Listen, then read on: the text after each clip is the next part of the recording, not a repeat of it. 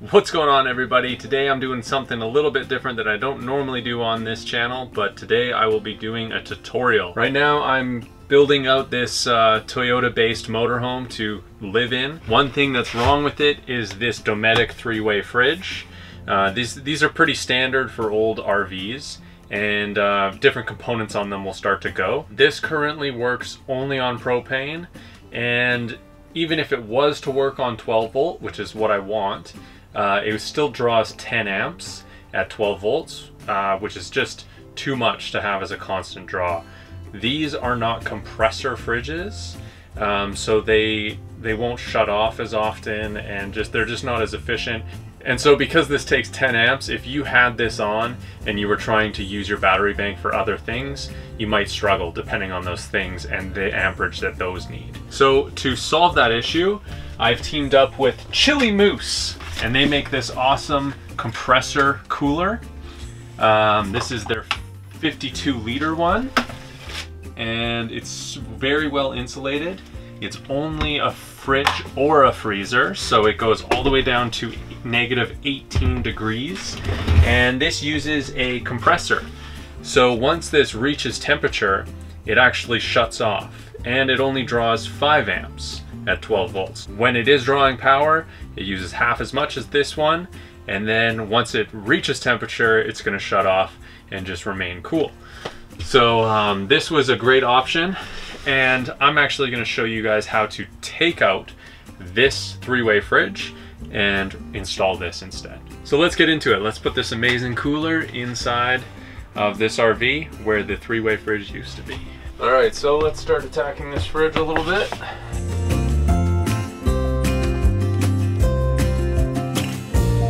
So I'm taking the door off to get at these ones here.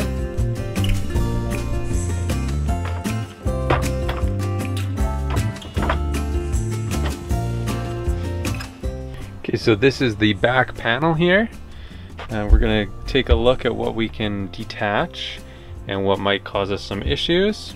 This is all the 12-volt system right here. This casing can come right off. This is for plugging the fridge in through the 110 volt.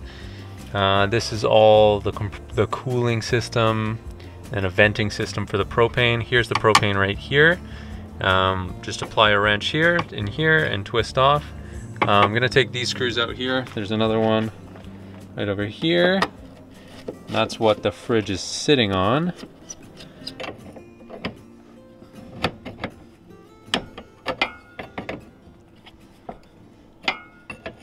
All right, so once this is off, this is gonna be pretty standard. You can get away with bending it a little bit, but you're gonna wanna cap this off. So yeah, you can just cap this little end right here. So once you take all those things off, it just slides right out.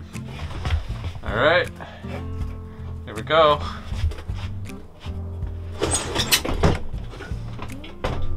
So there's 2 different ways I can attempt to get this out of here. I can take off these screws right here. I took one off, and this thing will actually come right off this faceplate, leaving this area 20 inches.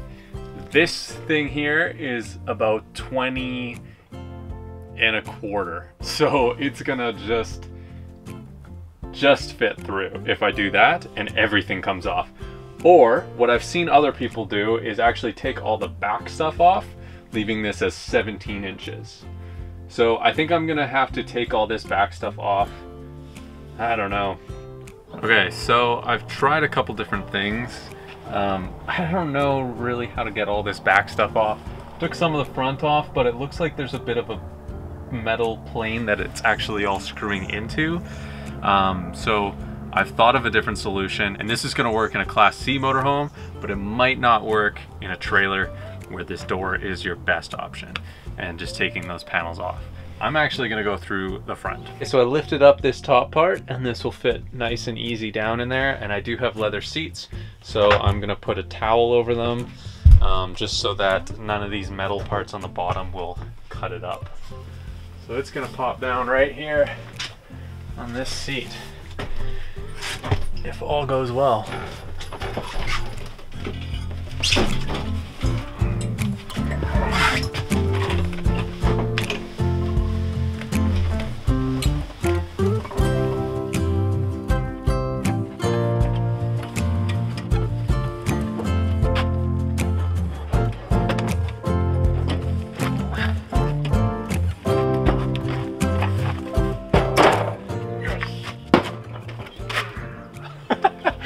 All right, so anyway, so yeah, I got this out and the cooler fits in there perfect. I'm gonna have to adjust a couple things just to make it more functional because it is narrower, it's shorter, so that gives me room for a little bit of storage up top.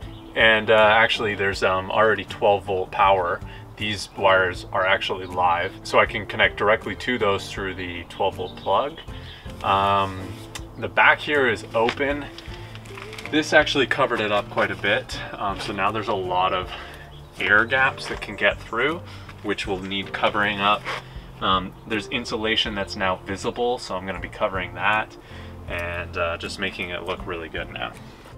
So what I've decided to do is just remove this and then actually put it at the back to create insulation and still vent air, and then potentially I'm going to cover it with plastic and seal it off with silicone, and then it looks okay, because I was thinking of doing a whole bunch of work there to cover this up, but it doesn't actually need to be as insulated as the other one. It's not a bad idea because it will keep your cooler just running more efficiently to have it insulated from perhaps your warm van or trailer. But I'm going to remove it for aesthetics and functionality so I don't have exposed fiberglass.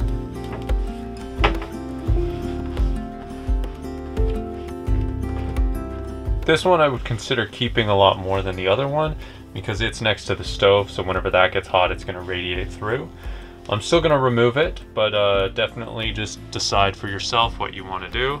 So closing off this end cap of this propane actually caused a lot more issues for me than it really should have. So I'm actually a complete novice when it comes to any sort of gas fittings or anything like that, so I made the mistake of going to the plumbing section and getting this guy, because what I looked up online was a sort of an end-to-end male to male, and then getting a cap on here.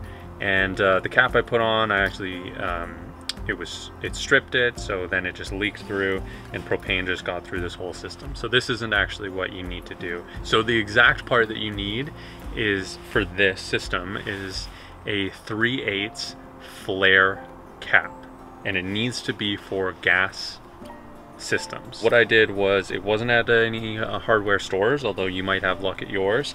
I actually went to an RV store. I said I'm taking my 3-way fridge out, and they knew exactly what part I needed. And it cost $3, and I threw it in. And then I just put a little bit of soap on it, and if there's any bubbling it means that there's leaks, and there's no leaks, so we're good to go on this part. Okay everyone, so I've got some work to do. I'm going to be building a drawer for this to sit on. But before I do that, I just want to test this thing out a little bit. This is the Chili Moose 52 liter. I've already mentioned that. This, it came with this cool little case that's actually insulated.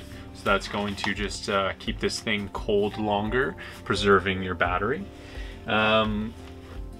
It has a 12 volt plug on the back that comes out, and I'm just going to plug it in right here. This is just to test it. I'm actually going to wire it in. So right now we have a temperature reading of 11.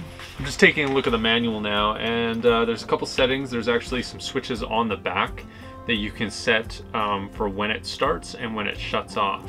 So then you're not left with a dead battery, which is pretty cool. So it goes down all the way to -20 if you want it to, or let's bring it up. I just want it to act as a fridge.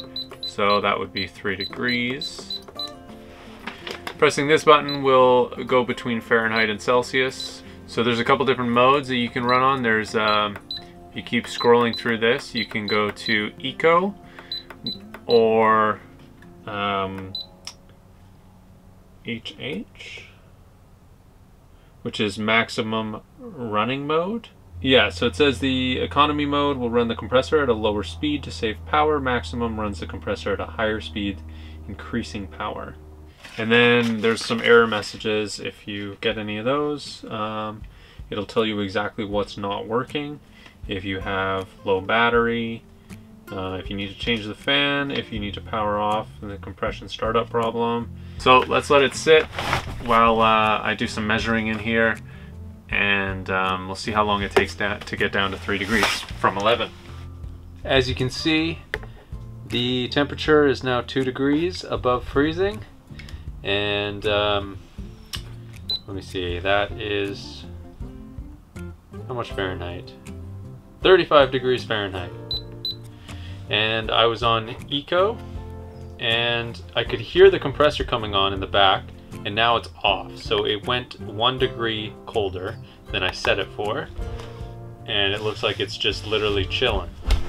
Doesn't feel like there's any coldness seeping out of this thing. It's super well insulated, and it's very cold inside. Definitely an accurate temperature gauge, but the compressor's off, so it's just gonna keep cycling.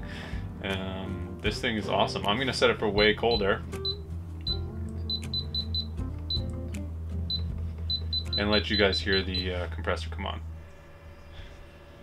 So the compressor just came on. I don't know if you guys can hear that. It's like a fan.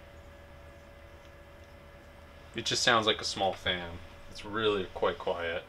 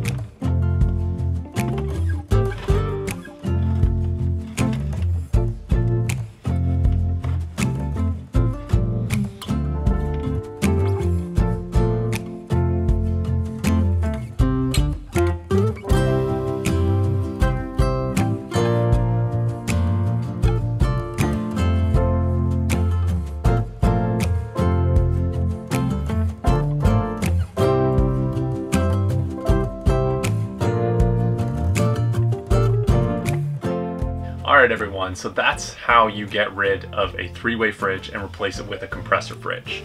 This one here is from the Chili Moose company. They helped out a lot, so if you guys got any value from this and are looking for a good 12-volt compressor fridge, check the links in the description. And there will be a couple more videos like this. I'm going to show you guys how I installed my solar, how I did my backup camera, all sorts of cool stuff. And if you guys want to check out some of the smaller things, like how I painted this and how I did the backsplash and kind of the full reno process, all of those videos will be on my second channel, which is Forrest Stevens, and a link for that in the description as well. I'll see you guys next week. Alternative Dwellings on Monday, and I'm gonna start posting these videos here on Wednesday.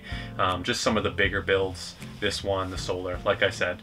So look forward for those, and I hope to see you guys in the comment section. Let me know if this helped you decide on what you're going to do in your motorhome.